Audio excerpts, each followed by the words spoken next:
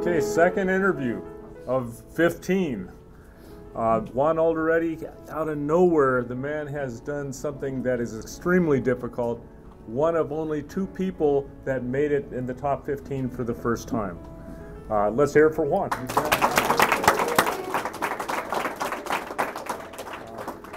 Juan, since you've never done this before, and some people don't know you, a lot of people do, but for those who don't know anything about you, tell us a little bit about yourself. What's your background? How did you come into real estate?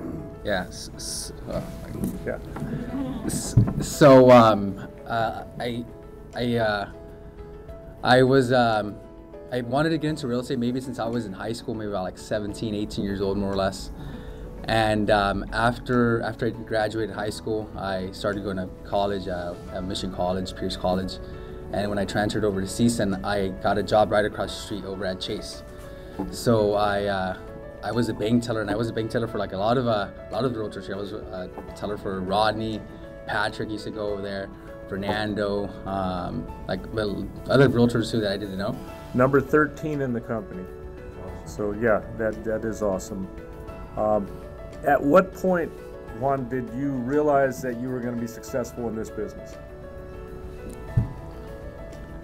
I honestly don't feel like I'm that successful just yet, but I would say, I would say since the beginning. I knew that as soon as I got here, I get to the office really early, a little bit earlier than majority of the people that were working here at that time. And I think ever since I saw that, I did it for a year, 2 years, 3 years, 4 years. I kept the consistency up of getting here early, Monday through Friday, Saturdays, getting here early, leaving late. I figured, you know what, along the course of time, I'll start to just grow and grow and grow and grow. Butting heads at all with Angel and Jimmy? They're probably calling the same people you're calling. Last year, I think I went on a listing appointment against Jimmy.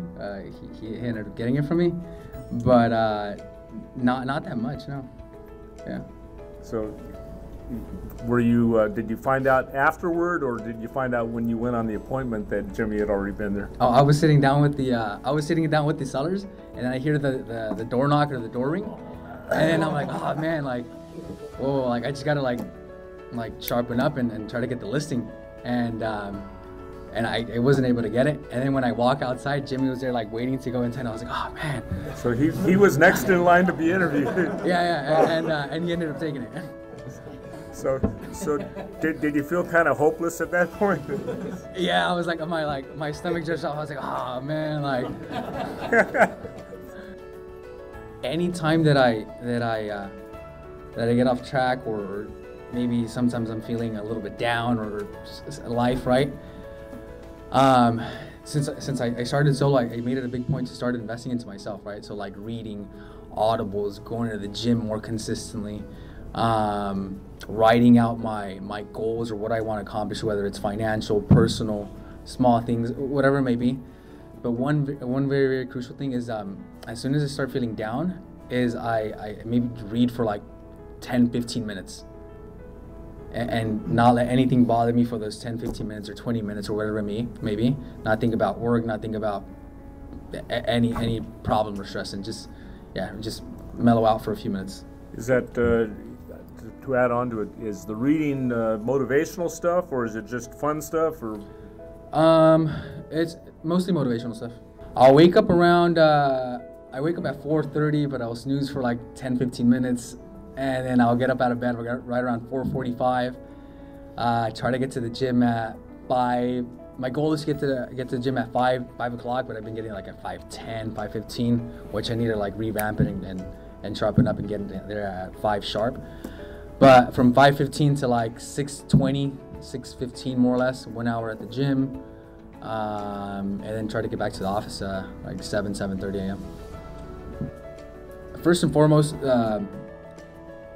that I need to change is, or I need to start is the mailers, 100%. I think by doing mailers, I'll get maybe, at a minimum, maybe 6 more listings a year. Minimum. If I'm mailing once per month and I'm out in the if I'm out knocking, and if I'm doing the ice cream truck, minimum six deals per month, every day, but per year. And then the other thing that I need to start doing is, when I'm out in the farm and I'm knocking, is get I guess there's this app, I'm not sure what the app's called, but Richie has told me about it, and Antoine, it's like an app where you go around the neighborhood and you know exactly whose names, whose property it is, and you can put your notes.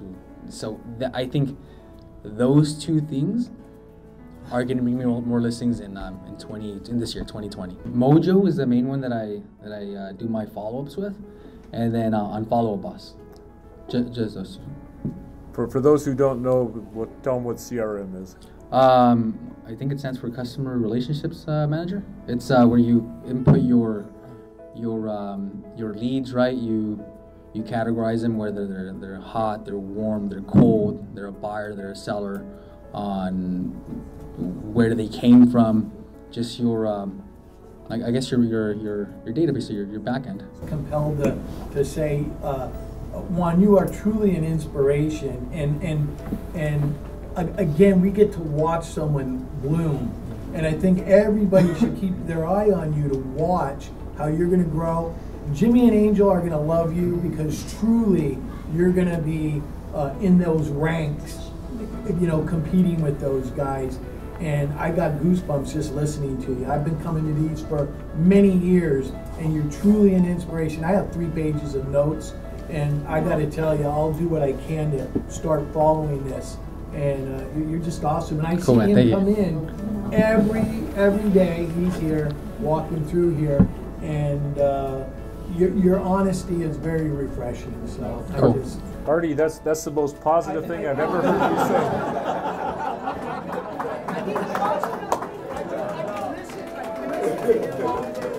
Inspiration to us old dogs, excuse that language, and newbies. I can get away with this. Yeah, me too.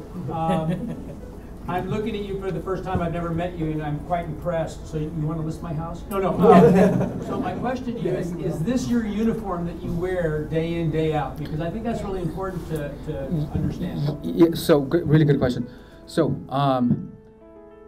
I started when I'm at the office, I won't wear like a jacket or anything like that. I will wear like work pants, like slacks, right?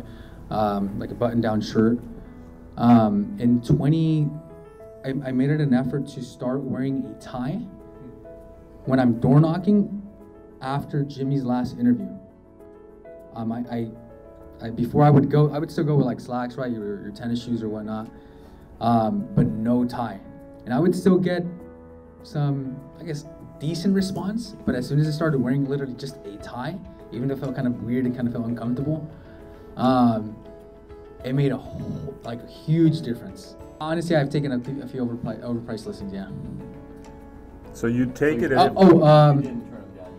Yeah, in 2019, 2018, I took a few overpriced listings, yeah. But at what level would you take it? In other words, if it's maybe 10,000 over, or what if they want 50,000 over? Would you still take it? Definitely not $50,000 over, but I would say anywhere between no more than maybe like 3 to 5% of market value.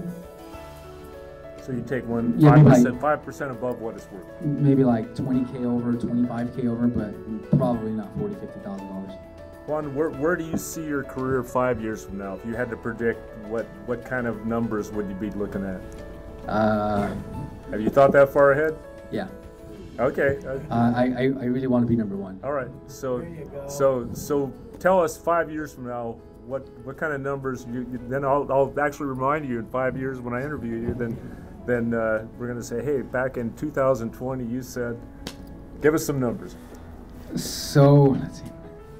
In 5 years, well, that'll be 2025, right? Yep. I will be number one. And I should be doing, well, I guess number one, you have to do like 100 deals now, right? So 100 deals. I would say, I want to get an assistant. So that has me fired up to like put more deals in. So I don't have to, so I can start delegating a bunch of the things that I'm not really good at, and that takes away from my prospecting and getting business time. So that has me fired up, just getting more deals, and then so I can get an office. All right. Besides the business, what are your lifelong dreams? My lifelong dreams.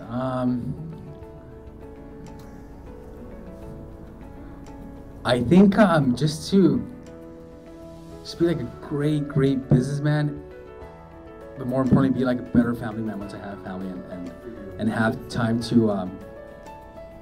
I know if I put in the work right now and I just work and try to grow as much as possible and try to learn from everybody. Maybe by the time I'm, I don't know, maybe 50 years old or something like that, I will be able to have more time with my family then, and be able to dedicate to them like a lot more than I probably would be able to do now. That's a good note for us to end today. You've done a fantastic job. Thank you so much. We'll see you up here next year. Yeah, for sure.